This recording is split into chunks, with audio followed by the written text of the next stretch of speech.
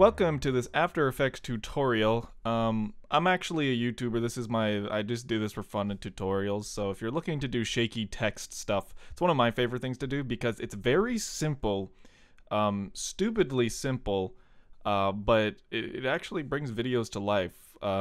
As I've said in some of these other tutorials, some of the better edits are very subtle. Of course, if you're just editing like a gameplay compilation, then whatever, you don't really need to be doing that much except highlight the gameplay. But if you're doing like video essay stuff and you're like, I know the topics where you do not know what to put, sometimes it's just effective to put text on the screen or have text reiterate what you're saying. So that's what I'm going to show you today. It's very simple. I've done this before in my tutorials, but I thought it would make more sense if I did it again. So we're going to make a new composition.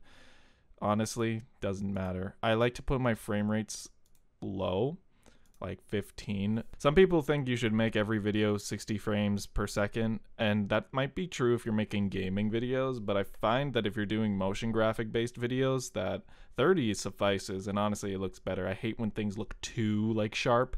It just doesn't make motion look good, at least in my opinion. And this part, oops, I have two views open, awkward. This part is easy. And I think this could also benefit from those who may not know After Effects. For example, we're not playing chess here. If you want to turn that off, press that. That makes the checkerboard. That just toggles transparency, but not everything needs transparency, and some things you can sort of discern better when it is a black screen. So for the text effects, we're not going to start with text. We're going to start by making a solid. We're going to need a solid first. You first right click this area, or you go up here and make a new, well, he can't, and you make a new solid, or use keyboard shortcuts. They're very helpful to learn what shortcuts do which, and some people who struggle with learning this software, I find when you just like take a little gander at what the shortcuts are and start implementing them, and if you're using stuff a lot, you can benefit from doing these each time. Whatever, we're gonna make our solid Fractal Noise. I don't actually think naming this one makes too much sense. So you get this solid, it basically takes the whole frame and it does this, but we call it Fractal Noise because the only effect of this solid, the color doesn't matter, but you take the Fractal Noise, you can just drag these effects onto, or you drag it onto the actual layer. I think you can even just throw it in here too. All of this is doing, what Fractal Noise does, it generates a random set of this fractal noise. These are all just individual pixels, and it generates this. You can alter the contrast to make it, as you can see, more harsher colors, or soften it up so it's one. We'll get to this later, but for now we don't really need to mess with these options. What you're going to want to mess with, however, is these evolution options. Specifically, we open this menu and see the random seed. Something you'll also learn with After Effects is there's like a hidden menu. It's like a secret ass menu. But for the everyman who's just making stupid memes and just want to make YouTube videos for fun, you'll need to access this for a few things. Here, if you want to set the random seed and make it so it changes at an interval, you type time. Let's see what happens when we write 2. That is what happens. It will move at that rate. Why don't we try 15?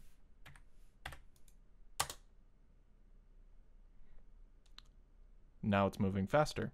So that will be important later to determine what you want to do. But since we've done what we needed to do with the fractal noise, now we're going to right click, and this is another aspect of After Effects. It's extremely important.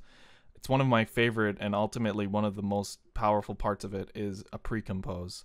So definition based, this is what we consider a composition or a comp. New composition, we can put anything. We say Yoshi is a great friend, boom, and there's your new composition. And these are contained within the same project, which is important for referencing. For now, however, we don't need Yoshi's open. We're going to precompose this. Precomposing means you put a composition within this composition, or rather, the composition we've been working with. We could have fractal noise. We could also have something else here. You could select as many parts. So let's say I had solid, and I put another one, for example. You could select both of them, you could choose one of them, and you could pre-compose both of them together.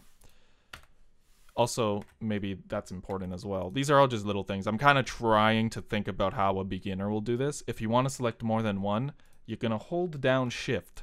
Boom. They're selected together. Those are just universal shortcuts. Control. Actually, well, here's the difference. Here's the big moneymaker difference. I know maybe this is not interesting, but I feel like it might help you. So Control, you can select one or two if you hold down Control. Boom, boom, boom. You see what I did there? Shift, it'll select everything. It'll like collect everything from here to here to here. From here to here. It'll collect all of it. Control will only collect what you select. Understood? Everyone on the same page here? Big important when you have a lot of these layers. I typically use Control just because, you know, you want to be in control of what you're selecting, not shifting everything out of the way, you know? We're going to pre-compose this. This man cannot stay on a point. So you can label this new composition. That's why when I was making the color, it didn't really matter what I was naming it. It could have been named anything. But here, we're going to call this the noise. And this checkbox here is extremely important as well. So what this basically decides in a very short way is if the effects you've put on this layer stay on this layer or they are contained within the composition. So what's the difference? We're going to do both. First, if you say leave all attributes in shaky text, you're going to find that the fractal noise you applied is just applied to the full composition. And if we go in here, this has no effects on it. That is not what we want, however. What we want is for the composition to contain all the fractal noise. And we're going to pre-compose it and select the other option, and we move all attributes into the new composition. That way, as you can see, there's nothing coming in the effects controls. That's because everything is in there. Boom, baby. So now what? We haven't even gotten to text. You wanted to make, you probably hear like, what? This is a video on text. What the heck? It's really more on the shaky part. So select your text. It's very simple. You go up here. You could write whatever you want. I think my fans will like that. There's many things you can do with text in this program, and I honestly think that you should, if you don't know what you can do, I would take a gander, mess with all of these options if you can. Oh, you're gonna need to do that first. What now? How do we make the text shake? So you'll notice we made this move, but how do we get that? And what does that have to do with text? Because the text here, you'll notice it just stays. It doesn't do much. You can move it, you can animate it, but each individual thing, you can't animate the letters. And there are probably other ways, more time-consuming ways, and arguably ways that make it a little bit more personalized. But for a sweeping effect that is pretty effective, here is the one thing you do. So noise is turned off, as you'll notice. You want this little eyeball here to turn off the noise. That means it's not seen. But that doesn't mean it's useless. It just means that it's not seen. Using a displacement map, you can make it so, well, it's better if I'm much more of a person that learns from seeing. So here. And you'll notice something happened to the text here. And now it is moving.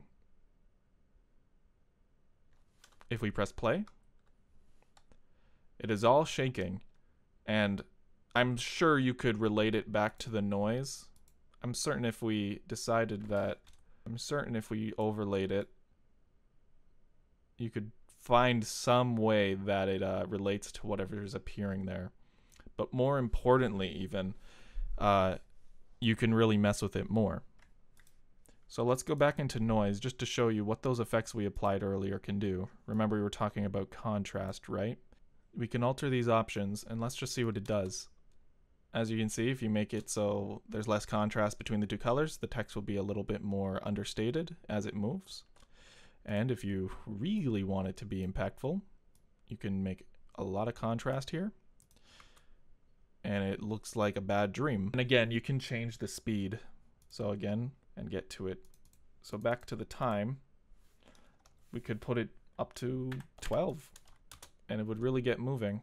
And if we go back to our shaky text, you could have text that looks like this. A little bit more watery. It really is dependent on what you're trying to do with it. But that isn't the extent, because I've seen these tutorials, that's how I've learned, but no one really talks about the displacement. Displacement does exactly what you think. It just displaces stuff on a vertical and horizontal axes, which means you can get it to look very chaotic like that. Now that might not be effective on its own, but let's just change some of this up. And now you have a nice little thing that has a background moving with the text. That is one of my staple sort of edits. So if you copy it, that's what this that's what my stuff looks like. But I imagine using what we've learned here, you could probably come up with something that's better, because you could use this on text exclusively, or you could have it on top of your art to give it that scribbly look. It's something that I see a lot of people like doing when they're making their storytime videos with their animations, and this makes it a lot easier to achieve that effect. Of course, if everyone started doing this, it would definitely be oversaturated, but it does offer an option for simple things you can do to universally any edit. So I hope you found it interesting, and I hope you learned a little bit more about After Effects today. It is, again, it's always nice to learn as much as you can with a program, but it's also powerful when you know how to utilize parts of a program to bring whatever you're making to another level. Anyways, this has been Alax. Take it easy, everyone, and I will see you on the flip side.